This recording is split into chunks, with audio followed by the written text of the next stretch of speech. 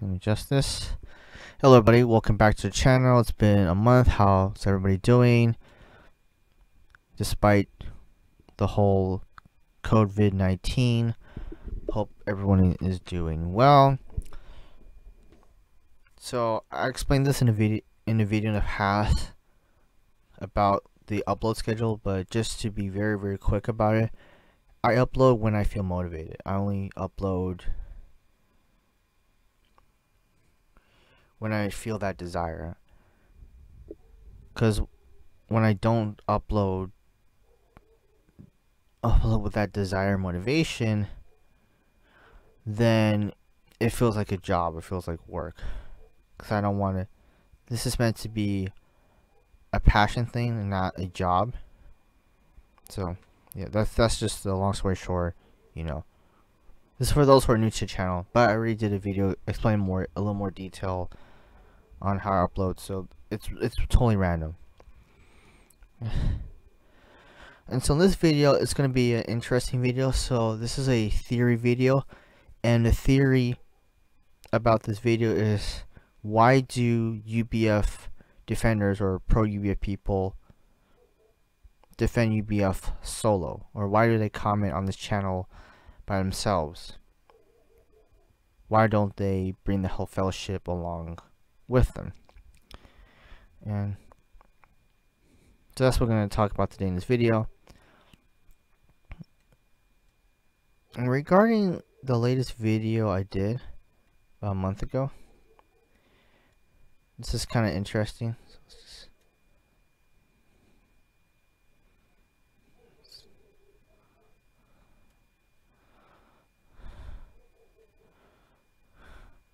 UBF missionary convinces that UBF's a cult. It's kind of interesting. It's literally like 50-50. Like, don't like this. Of course, I always cite the source where I put it. I found this one interesting. This is the first video I made that where it's literally like equal. It's like 50-50. Because it's either like there's likes is mostly positive or mostly negative. This first video where it's like 2 people like it, 2 people dislike it, kind of thing. So yes, comment section. So one thing I want to note before I get into the meat of the video is that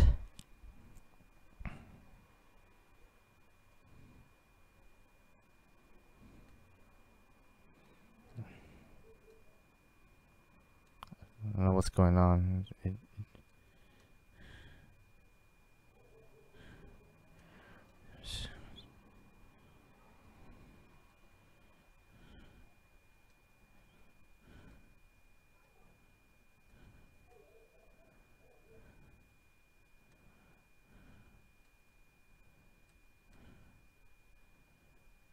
Oh, okay. I see what I did wrong. My apologies.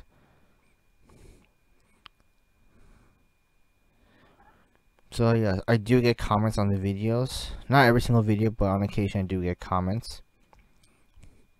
And something I want to also point out is that whenever somebody makes a comment on a video, I always see it. Because I also get an email notification whenever someone makes a comment on the channel. So it doesn't matter if you comment on an old video, I will see the comment. And when I see the comment, I sometimes assume that you want a discussion. Okay, so just something just to keep in mind when you do comment on videos, even if it's like an old video from a year ago, I will see the comment. So if you think you can comment the video and never see it, I do see them. Just keep that in mind. Okay, so this is just some of the. I'll get to this one towards the end. Here's some of the comments I get from UBF defenders, UBF apologists, which is another way of saying pro people. Right? This comment: I'm not a UBF man, but I know it's not a cult. A healthy, true true Christian fellowship. Do not judge them. I'm afraid that you'll be condemned before the true judge. Okay. Right. So this person claims to be not in UBF, but he kind of sounds like he's in UBF, which is kind of interesting. You go as far as say it's ironic.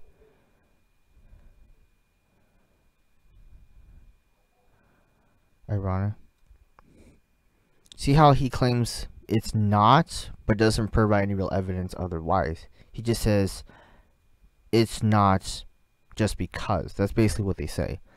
That's something I noticed with the comments, that most of the time they don't provide any real evidence to back up what they're saying.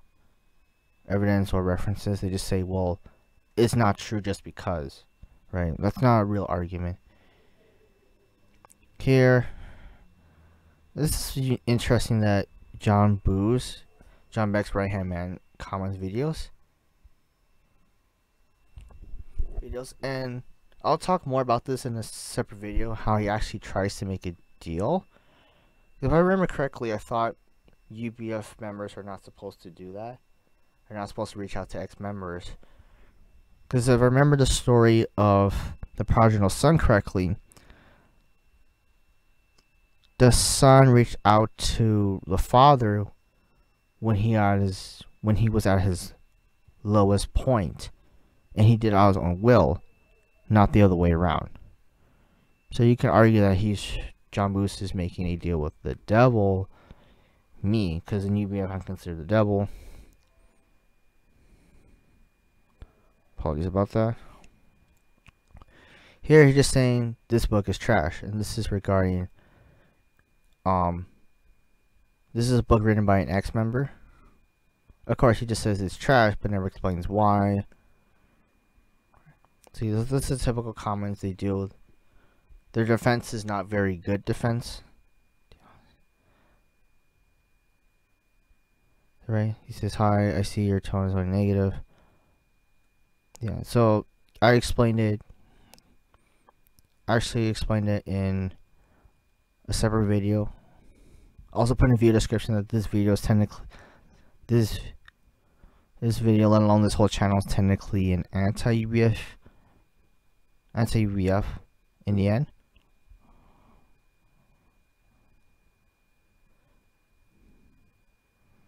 But at the same time,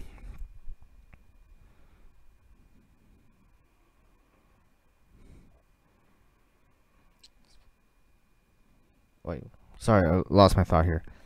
So yes, it's technically anti-UBF. I didn't make that so if I didn't make it clear before, I'm making that clear now. Also made that clear on the description of the channel. Right. And this one, you know, please, why don't you just focus more on your healing restoration? God bless, be careful, safe, take care. And so regarding these last two comments, this is something I want to talk about. Kind of reminds me of this article I saw about narcissists, and where they phrases where they gaslight people.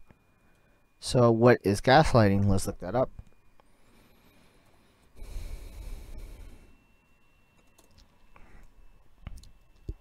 So manipulating someone by psychological means into questioning their own sanity. That's what it basically is. And so one of the most common phrases from narcissists, especially in UBF, is, you know, the whole, you need to let it go, why are you bringing this up? Translation, I haven't given you enough time to even process the last heinous incident of abuse, but you need to let it go already so I can move forward with exploring you without facing any consequences for my behavior. Let me love bomb you into thinking that things will be different this time around. Don't bring up my past patterns of abusive behavior, because you'll then recognize that the cycles will continue. In other words, what they're really trying to say is that move on, because I don't want to face any consequences, let alone be held responsible for what I've done to you. That's basically what they're saying. So here, I'm not saying these two people are narcissists, but the way they responded, to me it felt like they're trying to downplay the abuse about what happened in UBF, like the serious things that have happened in UBF, and that's not okay. Even if that was not their intention, that's how it felt like. It felt like you're downplaying the abuse, or trying to ignore what happened. Yes, I do understand the Bible does talk about forgiveness. But just because you forgive someone, this is not an excuse to correct the wrong that's happened. It's not an excuse to let the abuse continue, if that makes sense.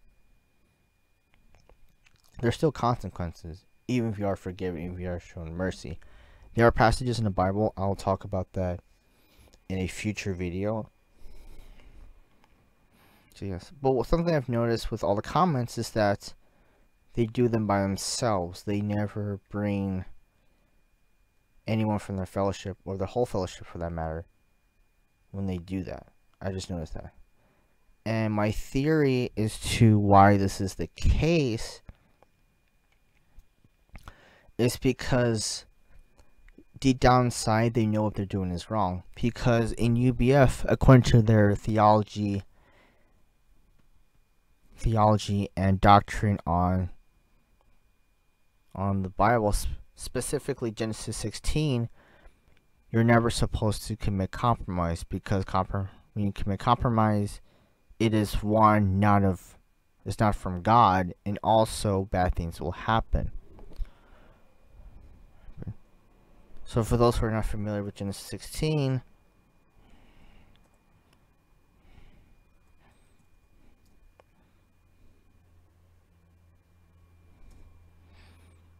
this is the passage about, Abram, before he became Abraham, and Hagar and Ishmael. This is Genesis 16 I was referring to. When Abram decided to conceive with, it was the Egyptian lady Hagar, in order to get a son. When in reality, instead of making this compromise, he should have waited until God's time, and God's time, because when God says he'll have a child, he'll have a child. When it happens, it will happen. So that's basically just to kind of summarize the passage the whole message, UBS message on Genesis chapter 16. Right? So technically, because UBF tells members to never look at the videos, because this channel is an anti-UBF channel, because it says cult and channel, so it's kind of a dead giveaway that's not a pro-UBF channel. So they told them to never look at the videos, let alone comment them, because it's spiritual poison, so to speak. It's kind of hard to, and whenever video content is made, or anything online for that matter, especially nowadays, it's really hard for UBF to control its members. There's even one UBF missionary who said, in the 80s, just to paraphrase what he said, was back in the 80s, it was easier to control people, because there was no wide range of networking, no access to information readily available back in the day, as opposed to now. And now it's very easily accessible, and with the whole COVID-19, it really puts UBF at a really bigger disadvantage, because now everybody has no has to stay home. They have access to online, and they're gonna see this, right? So here's where the theory comes in as to why would they comment if they know they're not supposed to do that. The theory is that they know it's wrong, that all the pro people who comment here, They know they're not supposed to do that, but they do it. But they're able to do that because in their mind they try to justify the compromise. In their mind, because I'm defending UBF, even though my shepherd did not tell me to do that, it's okay. So I would go as far as to say that basically what they're doing is no different than what Abraham did in Genesis 16 when he tried to make a compromise in order to have a son. Okay, so that's how they justify it. And this goes back, and this is why they don't tell their fellowship group, let alone their shepherd that they've done this, because if they were to find out, the worst case scenario, they'll be chastised, rebuked, blacklisted, and they'll receive some more dead dog training, more spiritual training, as UBF calls it. So that's why they comment. How they justify it, and also why they don't tell other members to do that, especially nowadays.